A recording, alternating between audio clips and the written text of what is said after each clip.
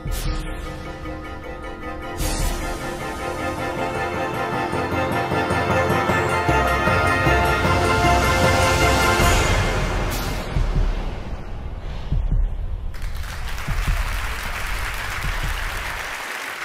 going to go on a dive to the deep sea, and anyone that's had that lovely opportunity knows that for about 2.5 hours on the way down, it's a perfectly positively pitch black world.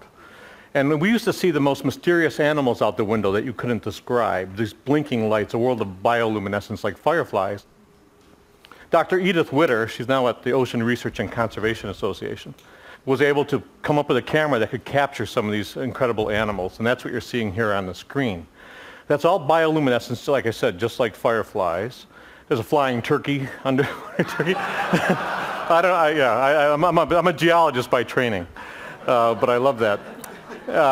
And you see some of the bioluminescence they use to avoid being eaten, some they use to attract prey, but all of it from an artistic point of view is just positively amazing. And a lot of what goes on inside, there's a fish with glowing eyes, pulsating eyes. Some of the colors are designed to hypnotize. These lovely patterns. And then this last one of my favorites, this pinwheel design, just absolutely amazing, every single dive. That's the unknown world, and today we've only explored about 3% of what's out there in the ocean. Already we found the world's highest mountains, world's deepest valleys, underwater lakes, underwater waterfalls. A lot of that we shared with you from the stage, and in a place where we thought no life at all, we find more life, we think, in diversity and density than the tropical rainforest, which tells us that we don't know much about this planet at all. There's still 97%, and either that 97% is empty or just full of surprises. But I want to jump up to shallow water now and look at some creatures that are positively amazing. These cephalopods, headfoots. As a kid, I knew them as calamari mostly, but this is an octopus. This is the work of Dr. Roger Hanlon at the Marine Biological Lab. And just fascinating how cephalopods can, with their eyes, incredible eyes, sense their surrounding, look at light, look at patterns. Here's an octopus moving across the reef, finds a spot to settle down, curls up, and then disappears into the background. Tough thing to do.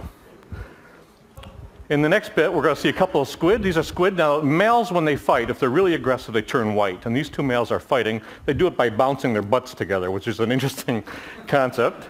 Now here's a male on the left and a female on the right, and now the male has managed to split his coloration so that the female only always sees the kinder, gentler squid in him. And the male's on the We're going to see it again. Let's take a look at it again. Watch the coloration. White on the right, brown on the left. He takes a step back, so he's keeping off the other males by splitting his body, and he comes up on the other side. Bingo. Now, I'm told that's not just a squid phenomenon with males, but I don't know if that's it. Cuttlefish. I love cuttlefish. This is a giant Australian cuttlefish, and there he is, his droopy little eyes up here.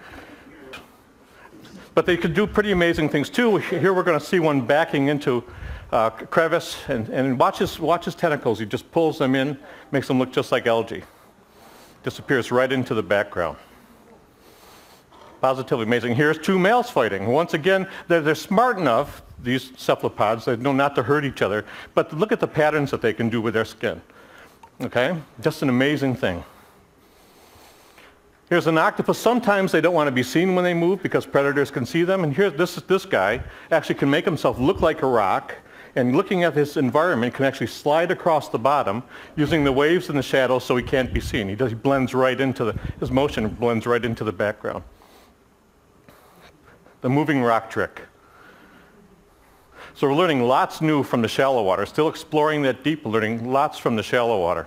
There's a good reason why. I mean, the shallow water is full of predators. Here's a barracuda. And if you're an octopus or a cephalopod, you need to really understand how to use your surroundings to hide. In the next scene, you're going to see a nice coral bottom.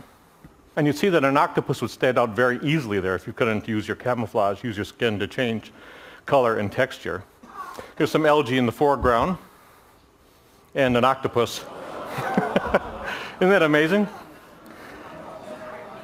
Now Roger spooked him, so he took off, a cloud of ink, lands, and when he lands, the octopus says, "Look, I've been seen, best thing to do is get as big as I can get."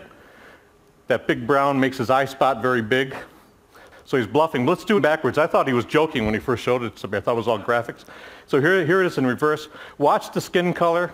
Watch the skin texture. Just an amazing animal. Can change color and texture to match the surroundings. Watch them blend right into this algae. 1, 2, 3.